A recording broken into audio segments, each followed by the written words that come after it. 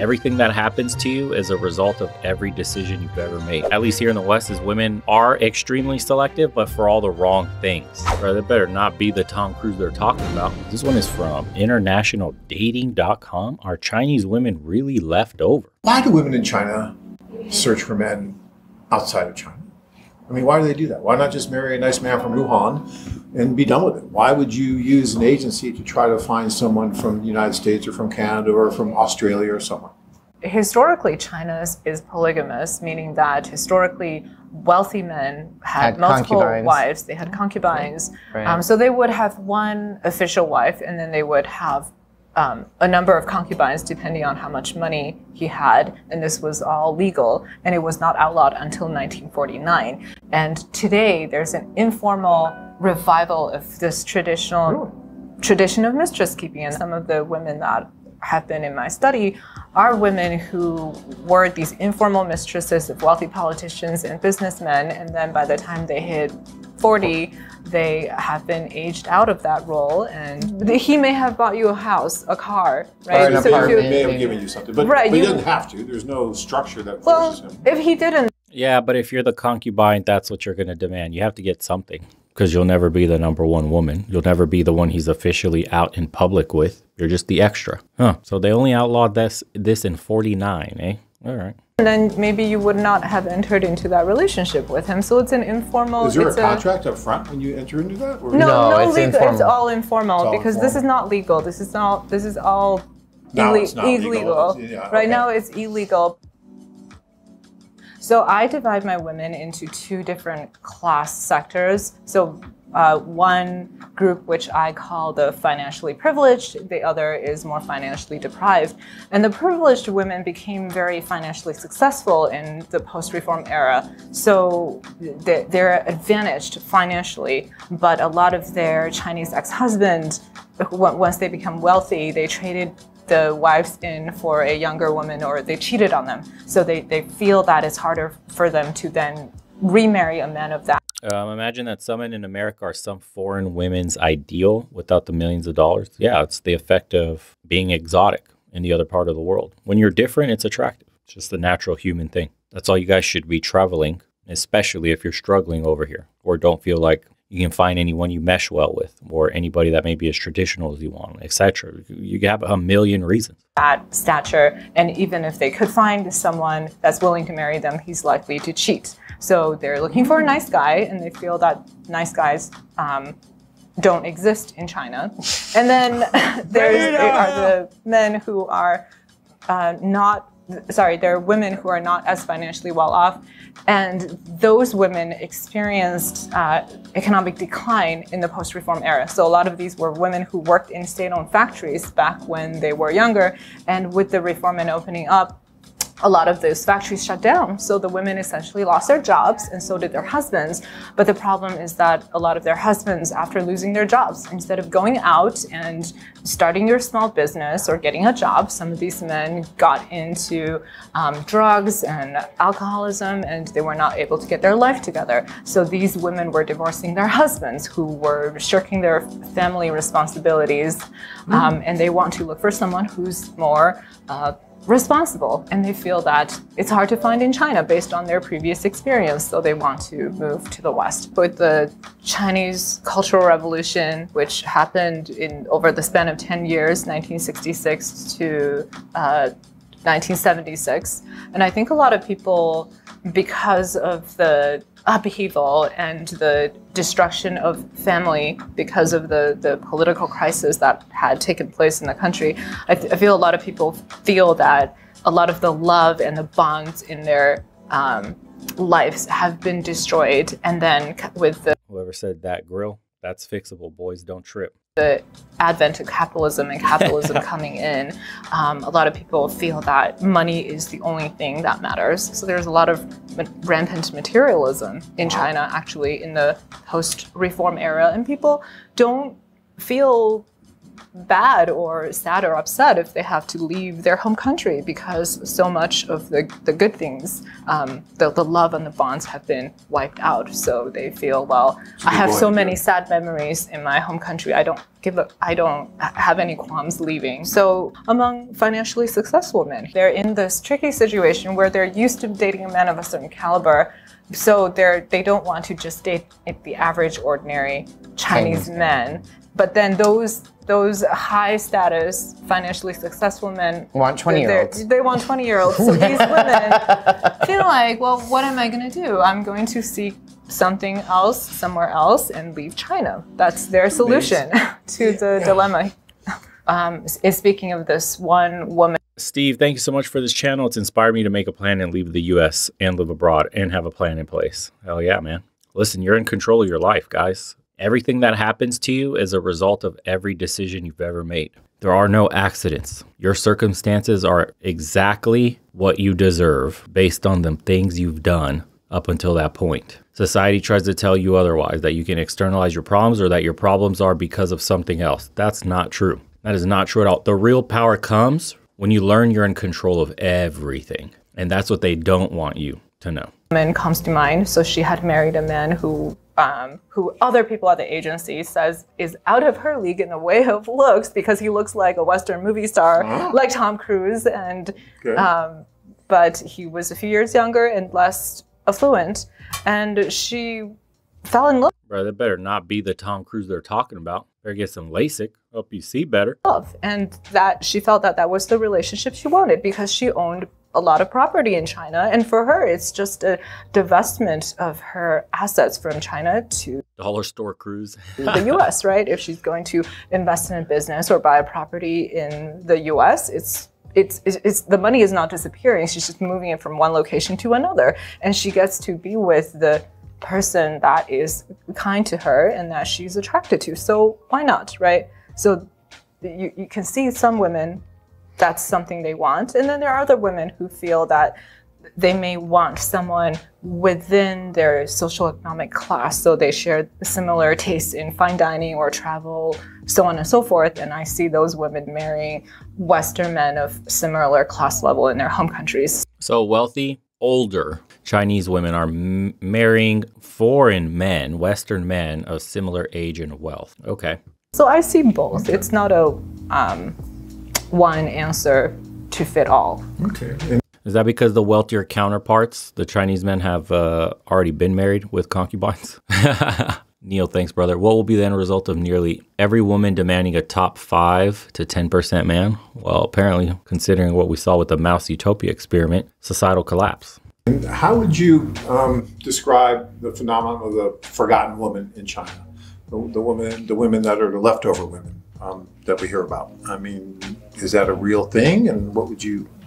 Someone's saying polygamy, but it's not going to be polygamy. Polygamy is just one of the end stage symptoms of the whole collapse happening. What would you say about that? You know, interestingly, the leftover women is a real phenomenon in China. And I think the term, at least it used to refer mostly to professional women in their late 20s and early 30s or even mid 30s who are single, professionally successful, and wanting to marry. So actually, we don't see too many of those at the agencies I'm looking at. In the agencies where I study, it's mostly middle-aged divorced women who are seeking second chance marriages, or mistresses of very wealthy Chinese businessmen who have aged out of their job, quote unquote. Their role. He has a new mistress. Yeah. Who's younger. Yes. Yes. So the technically, if you're thinking about leftover women and what I just described, those women are not the primary clientele at my agency. And I think part of the reason is because they have this robust career that they want to develop in China, and they feel that if they move to a different country, it's hard to take that with them. So those are not the ones that are seeking to marry and migrate. But for the older women, right, they've already lived their lives. So many of the women that are financially successful, they already have that success. They don't necessarily, if you're already 50 years old, you've already done everything you wanted to do in life. So Hey, Well, not hopefully yet. not. Not Right. yet. Not everything, but like Professionally. There's some things Yeah. you've got to get to still, but okay. Yeah. I see what you're saying. So it's the more of man an wants age to. thing. Yeah, it's Not more of an an age economic thing. You're not so worried that she has as much or more money than they do. No. A lot of men today are very happy to date women who is more financially successful than himself. It's looked at as something that's positive. Okay. Yeah, okay. because and there are lots of men that are willing to date older, more financially successful women, but it's the women that actually don't want to date down. That's what Hypergamy. I don't know if she knows about that word. Women will not settle with a man lesser than them. We have beaten that with a stick for eternity. There's no point even mentioning it anymore. It's the same thing in the rest of the world. There it is. why a lot of the leftover women feel like they're stuck because they're not willing to date a man who's less financially successful than themselves, but then the ones that are as financially successful think they're too old. That's essentially what's happening. Okay. So in China today, parents are expected to purchase homes or at least put down a down payment for your children, and especially if you have a boy, because the boy is expected to own a home in order to propose to a girl, because she would want. That's a hell of an expectation. I don't mind that at all. So in order to propose to a woman, you need to have your own home. So they're still treating men like men out there, eh? Very interesting. Him to have that ready to go at the time of marriage, and it's usually the man's responsibility or the man's side of the family. So because of that, having a boy can be a big financial burden down the line, and this is why when it comes to remarriage, a lot of men are not interested in marrying a woman who has a son, because that means that he will have to help fund for the son's home before he marries. Very interesting. I did not know that. So I wish we had that. yeah, I'll have to think about that. So if you are a woman in China and you have a daughter, you're telling me that it would be easier. It would be easier. There would be more men interested in a second marriage with you versus if you had a son, and that's a real social fact. We had a gentleman that we interviewed not too long ago who went to China on his own. He met a woman just writing through our site, and he went and he met her, and he just fell in love with her, and he stayed there for a few months, and he got married to her while he was there, and then he brought her back. And about 2 years later, he called us and said, "John, I just want to let you guys know how happy we are, and how thankful we are that you guys helped us." And then we actually went and did an interview with them, and then Tanya and I later went and had dinner with them, because they live about an hour up north. And he was telling me how great her family was in China, and how supportive her family was in China when he came over to meet her. I mean, he said they were like my family. You know, very shortly, they were opening, they were warm, they were friendly, supportive, really supportive. Do you think, in general, the family of these Chinese women are supportive when they go to meet a foreign man? I think for the most part, yes. I've seen occasionally some examples where the family has not been supportive, but the majority of them have, and including the stepchildren, they're oftentimes very supportive because they've seen their mother live a very difficult life, struggle to support them, or struggle through the father's affairs, and they're just finally happy that their mom can build a life for herself after raising the children. So they really want this to work out, and they are really happy for the mom. Okay. And the parents as well, right? For these older women that are getting their second chance marriage, so that they want to be supportive. And also, China is a very family-oriented society. So once there's a marriage in the works, everyone wants this to last. Good. Okay. Yeah, there's not a big divorce culture in China, at least not in the traditional culture. Divorce is not something that people feel comfortable with. Okay.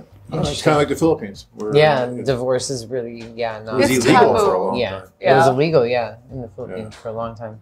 It's really hard to find someone who you are sexually compatible with, and emotionally compatible with, and intellectually compatible with, and finding someone who is compatible with you in all these different ways, and to have a lot in common with you in terms of hobbies and interests. So it comes down to a numbers game, right? The more people you open yourself up to, the greater your chance of finding someone that is A good fit. a good fit for you. Oh, you warmed my heart with that, because I've been saying that for years, that it's a numbers game, guys. It is a numbers game. It is. You have to meet a lot of people. It amazes me that, like you said, I think on the other side of the freeway, these guys stay in these small little towns and, okay, Mary and Sue. Well, let's see, Mary or Sue, Mary or Sue. You know, and it's like, really? I mean, to me, you've got to meet a lot of different people to try to find, and maybe you have 100 soulmates. The thing is, it's a numbers game for men. For women, it's about properly choosing. Women are on the choosing side of the equation. They have to properly vet men so they don't pick the wrong one. Men have to talk to a bunch of women and compete in that manner. So telling women they have to do the same, basically, like dating strategy as men talk to a ton of people, it's not really what it is. Women should be, ideally, women need to be extremely selective with the men they talk to ensure the best outcome. Because women are against the clock, they shouldn't be wasting their time on bums. And the problem with modern dating in society today, at least here in the West, is women are extremely selective, but for all the wrong things. See, women aren't really taught what actually matters in a man, in a relationship, in a potential family. They're just taught to be very selfish. Is he hot? Is he Chad? Can he dick me down in the way I need him to? Is he a bad boy? They look for all the red flags, but to them, that's a green flag because he's so exciting, because he's so whatever. You know, that's just fatherless activities. That's a sign of a father not being present in the home, teaching her what a man is, what's a value in a man, and guiding her in those directions. That's just her learning from social media, from all the toxic, reality TV culture that she watches. Yeah, exactly. She's learning to be angry, loud, combative. I got my own money, whatever, da, da, da, da, da. And that they're set up for failure, unfortunately. They're set up to pick the wrong man. It's a small channel. Interesting.